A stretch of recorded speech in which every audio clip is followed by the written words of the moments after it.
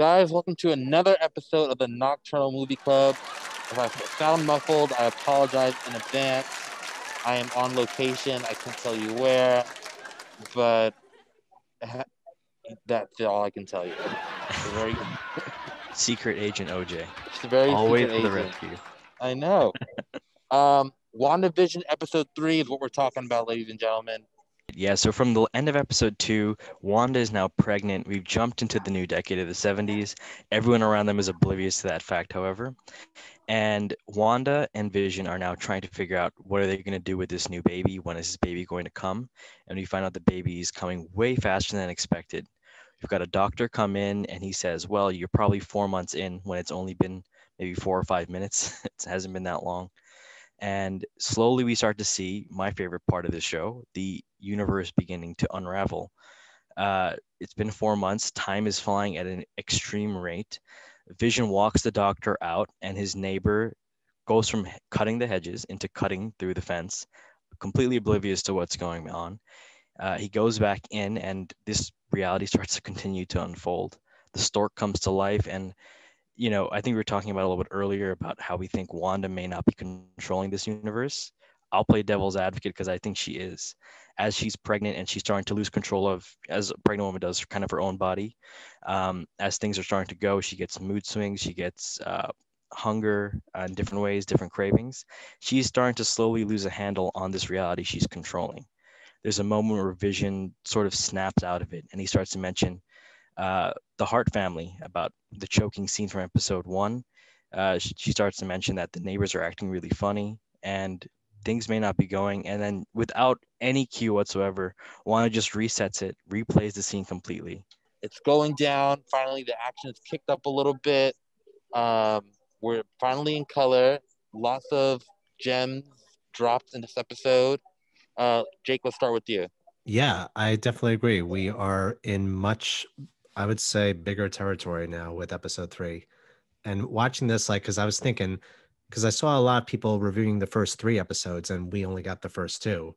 And, a lot of that is due to, if you release weekly, you have more press. Like people will be talking about the show more often. But I can see why they held off on the 3rd episode for us now, because they really wanted to get us talking and then throw in the very surprise at the end that we were building up to about how this is all taking place in like an alternate reality, like because now we see the world in which the MCU is taking place in finally.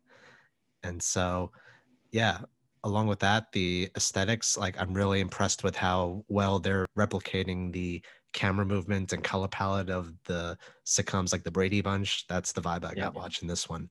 I'm like, it's the one where Greg and Marsha fill in the blank. So yeah, that's where I stand. I really liked this episode. To me, like it felt like even though it seems like they're going to be doing a new sitcom each week, it kind of feels like now it's starting to take shape. Yep. And I definitely think of all the things Marvel is doing right now with this show, the one thing you definitely cannot fault them for is the attention to detail. I think the last TV show I saw with this amount of great 70s set pieces and just perfectly time period wise to that era was Mad Men. And that's almost a decade ago now. So to think back that they've actually got this so clean, so precise, and so nice looking, even the cheap sets Well, I mean, but it also make it depends look like very what 70s. era. It's great. Also depends on like what era of the '70s, where you were in the '70s. Because you think Yeah. about a show like The Deuce on HBO, which is New York '70s, which is a very different aesthetic than Yep. like California '70s. So all that plays into factor too, which I think is cool. And it's pretty awesome to see that, to be honest. The sitcom thing, though, I do think is starting to wear a little dry. I think it's starting to get a little tired. I think in the beginning, as a framing device, it was really fresh. It was really cool. But now I'm starting to think, well, every week we're going to get 15 minutes of a sitcom and 5 minutes of a good Marvel movie. But I'm kind of interested to hear what are your guys' takes on that, because I am not seeing a lot of people on the same page with me as that, I feel. Well, What do the you guys think? sitcom aspect is not going anywhere. Next week, I know.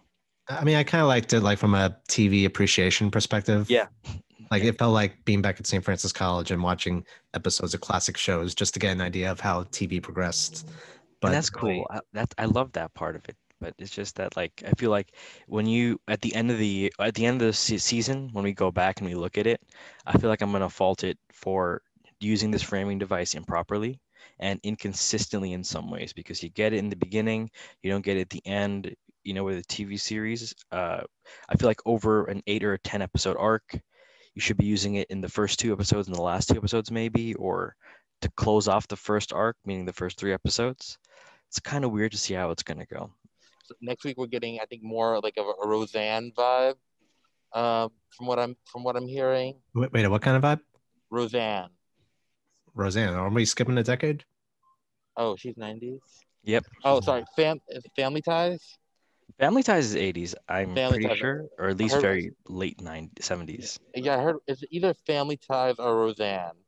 But I also heard next week we're getting a lot of like real world MCU stuff, like what's going on with Sword and kind of how that happened. I heard there's a rumor that we might get some of that background play of like the surrounding area of the bubble, which would be cool because like there's a lot of questions I think we need answered.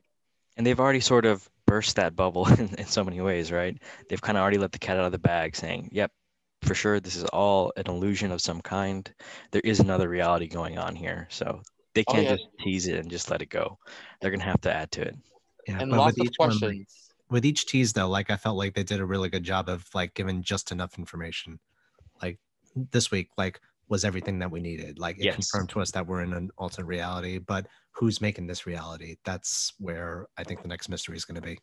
I don't think it's Wanda. I think that was like the spell they're in. Like I think it's some kind of spell that they're trapped under, that I think like if you start to notice, you like zap back in. I think when Wanda said no, because there was a difference, right? Remember when Wanda said no to the beekeeper and they like rewound it? That was Wanda. Yeah. But it was a difference versus when he said it, and it wasn't like the rewind effect. It was a different effect. Right. Versus like he broke the spell a little bit, and then I think it automatically reset. So that part, that's why I don't think it was Wanda. Also, you notice from the trailer, the bubble had a lot of red energy, but when it was like when we saw it in the episode, that red energy was gone. Right. So I think later, I think Wanda gains control of that later, but right now I don't think it's under her control. Yeah, I'm glad you mentioned that too, because I actually had to rewind Disney Plus a little bit, like myself, to make sure that that wasn't a glitch. Because I was like, if this was a rewind, they didn't show the rewinding function. Right. It was just a snap, clean cut. Another sweet moment for the show, which is like touched by on my strings, was I was a twin, and I was like, oh, Pietro. It's like, and I'm like, oh my gosh, because I think people have forgotten about Pietro, which is crazy to me. Such an iconic character. So just to get that a little bit of a nod to him, and hopefully, who knows if he might pop up or not. We'll see. And a little bit of fourth wall breaking. I love that. As soon as you finish episode 3, the first thing Disney Plus recommends is Age of Ultron. I'm glad you saw that too. I've seen a lot of people pointing that one out, and it's true. A lot of people have forgotten about it, and I think canonically, this is the first time he's been mentioned again in the Marvel universe. Really, he hasn't been mentioned anywhere else. He might have been mentioned, if anywhere, I think episode 1, but I don't think he's come back up in this kind of a way, especially towards the end of the episode with what Monica Rambeau says about him. I don't think he's ever come back up. Yeah, no, they have not said the name Pietro at all. Like the name has not been said. Right. That's exactly right. That was my thinking when he said that. I was like, this sounds interesting. And even hearing Ultron, that's something we've pretty much been completely silent on since probably the third Avengers film, maybe, or Civil War. Couldn't remember the last time he even came up. Yeah. So it's kind of interesting how it's starting to tie back in all these different pieces, bringing it somewhere new. Also, like, what's going on with Geraldine? Like, does she have? Because in the comics, Geraldine / Monica Rambeau, who we know her to be, she's been Captain Marvel. She's been Photon. So, like, does she have her powers yet? That's another big question. Like, how is she able to break the mold already? And like, and then she also Wanda tossed her out of the bubble, and she like, and that was not like a light toss. She survived. I don't think she has her powers yet, but I don't have any reasons to say why she does or doesn't. I felt as if she would have had powers, she may have fought Wanda back in that moment. But then again, she was just realizing she was in an illusion the entire time. The moment she hears Pietro's name, all of a sudden, the pieces start to click together, and she's like, oh, wait, this is the guy who was killed by Ultron. And if that's something that happened in a reality that's not this one, where am I? It's like when you realize you're in a dream and you're dreaming. Uh, so I don't think she's got powers, but I do think as an impact of being in this universe, she's going to get those powers.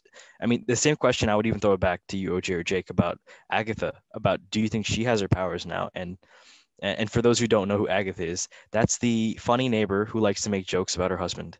Because she's definitely going to be playing a bigger role. The question is, does she have powers now, or will she be developing them? I Same with think Monica. Agatha definitely has her powers. I think she's one of the people in control of what's going on. Clearly, Mm, even when the way she the way she questioned Vision about Geraldine, I think Agatha very much is a major player here and yeah. knows exactly what's happening.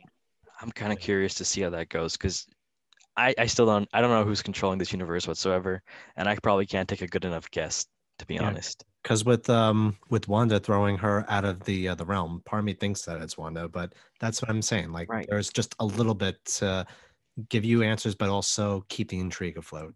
Right. So we know someone's controlling this, but there are so many fingers that could be pointed here. Ooh, one thread I want to ask you guys about because I'm curious to your opinion on when Wanda's going through like the kicks and just the general water breaking and the universe just starts to fall apart. When her water breaks, there's a thunderstorm in the house. When she feels a kick in the kitchen, all the appliances go haywire. Do you think I just think Wanda is doing that, or is that something else? Because I saw that and I thought, oh, Wanda's experiencing something out of her control. Perhaps it's her losing control over this own universe she's created. She can't maintain the illusion much longer. But what do you That guys could be think about very, that? that could be possible. That's what I was thinking when I was watching it, that it was her, but she wasn't Right, able to control that. Oh yeah, I think it's definitely her, but also like the twins, who she's birthing, they also have powers. So I think a part of it was their powers, and they're obviously growing at an unnatural rate because Feige's trying to right. age them up for Young Avengers. I think a part of it was like Wiccan's powers, who's as strong as one, if not more powerful. So yeah, her two twins. We should talk about that because in this episode, she's pregnant. They're growing at a super fast rate, and she has them all in the same episode. So from inception to birth in one episode, they're twins. They're two boys, and they're Speed and Wiccan, and that's who they're going to be. But can you explain what their powers are? What are their powers going to be? They're basically Wanda and Pietro reincarnated, but way cooler and have a bigger fan base. Both LGBT characters, which is amazing. Especially Okay, Wiccan. Wiccan's a huge fan base. He ultimately marries Hulkling in the comics, and they have a huge, big gay wedding, which is amazing. And they're staples for the Young Avengers. They're founding members, so they're big characters that we're going to see later on for sure with Haley Steinfeld, Kate Bishop, Kamala Khan, um, you know, Cassie Lang from Ant-Man 3. So the Young Avengers are coming.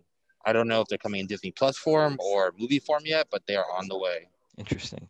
It's interesting to see how. Do you guys think the kids are having an impact on the universe as of now? Even they obviously can't be controlling it cognizantly, right? But do you think just the fact that there's superpowered individuals, do you think they're having any impact now, or is it just Wanda losing control? Right now, I think it's Wanda losing control, but there's always a possibility. It's like enough is shown where you clearly see something's happening, but it's hard to tell who's doing it. Right. I'm probably repeating myself before, so I Yeah, apologize. But it's okay because I honestly think one of the most interesting things about this episode is that we've never seen someone with superpowers being born in the Marvel universe. I think every single hero up to date has been given the powers. No one has been born with powers as of now, hmm, with Thor being the exception because his universe is a bit different. yeah, but I mean, we didn't see Thor's birth. Like, We didn't think see about like Thor's twin birth. births. Right. So it's a lot of firsts for the Marvel universe in that respect. So we don't know what to expect or how things could be playing out there. Yeah, that's the funny thing is too. I was thinking back to when we were discussing last week, and all the Easter eggs that we can find in these episodes, and I was like hyper focused with this one. I was like, let me see if I can find as many Easter eggs as I possibly could. Yeah. And the only thing I could find was the Hydra soap commercial. Ooh, you want to talk more about that one? Because I've got a comment on that one too. Yes, let's do so. So our commercial this week was for Hydra soap. Blue cube reminds me of something else, like a tesseract. Uh, and one thing I've kind of noticed is that I've seen some people drawing the parallel between the commercials we're getting each week to one of the Infinity Stones. the different color and the different kind of commercial may play back to one of the stones. Like I think the simplest one is episode 2, where you have the watch and you have the Infinity Stone for time. In the first episode, it's red. It could be the Infinity Stone for, I forgot what it's called, but I think it's illusion. And with space, the one for the Infinity Stone for space is blue, and then we get one here that's blue, and it's all about transporting yourself from your hectic housewife, domesticated lifestyle to a spa paradise that's somewhere else, which is what the blue Infinity Stone is meant to do. I don't never know if would have that's made the that case. connection. Yeah. I honestly didn't make the connection myself, but I've been looking to see what other people have been saying. Some people have really good takes, some people have really terrible takes, but that's a good one. I'm curious to see if that's going to continue. I've also been curious. I haven't even checked to see how many episodes WandaVision is going to be. I don't know what the run is going to be. Didn't they say like maybe 9 or 10 episodes? It looks like there'll be 9 episodes. So if they try to continue that trend of one Infinity Stone per episode, it's not going to work. There's only 6. And I know in the alternate universes, there's only 8. I have a prediction. The next one of the next sitcom episodes, like it's going to be the 90s, and they're going to Okay. do one for the Mind Stone. It's going to be the It's Your Brain on Drugs. Ooh, I would love, love, love to see that. Right? That would Wouldn't be that be incredible. perfectly fitting? Oh, the War on Drugs has got the most iconic commercials of that era. Comedic or otherwise, they're incredible. So that'd be really interesting to see. Are there any other companies like besides Stark and who we might pop up? You think with a commercial? Like I was trying to think who else we might pop up and see. Like What other brands are Uh, there? I couldn't think of anything. I mean, even I don't know if any will ever come up again because even here's one I don't know if you guys noticed. You know when they were doing the painting scene when Wanda was using the paintbrushes to paint the nursery room? Yeah. The name on the paint, Simser, I thought it said Sinister at first, but it says Simser. Simser is the storyboard artist on the show. So they're just naming some of the companies now after the cast and crew, which I always love. But I'm not sure what other companies can appear and they maybe might compete. Osborne, Ooh, right? someone with the 200 IQ thoughts there. That is incredible. It could be Osborne there, especially when you get to the 90s or early 2000s. In the sitcom era, we could probably see something like that. That's for sure. Yeah. Yeah, I Someone think tells me that like the 90s, it's going to be like Friends or something. Or I Full really House. would love to see a Friends episode. This show. That's the one I'm waiting for. Friends or Seinfeld. If they can do either of those two, perfect show. 10 out of 10. Part of me thinks like part of it will be Full House as well, just because you got an Olsen in there. You've got an Olsen. It makes sense. I would love to see 2 of her in that as well. That would be a great way of Maybe the playing it out. twins will play a part in that. I heard we're Maybe. definitely getting a Sabrina Teenage Witch reference as well, which is like cool, you know, because she's a witch, blah blah blah. Right. That makes sense, especially with, the fact that they did an episode that was very closely related to Bewitched. Or sorry, I Dream of Jeannie. I made a mistake. Could be So Bewitched as well. yeah, it could be as well. Yeah, both really. So it'd be really interesting to see that too. Either way, we're looking forward to episode 4, guys. This concludes another fantastic episode of the Nocturnal Movie Club.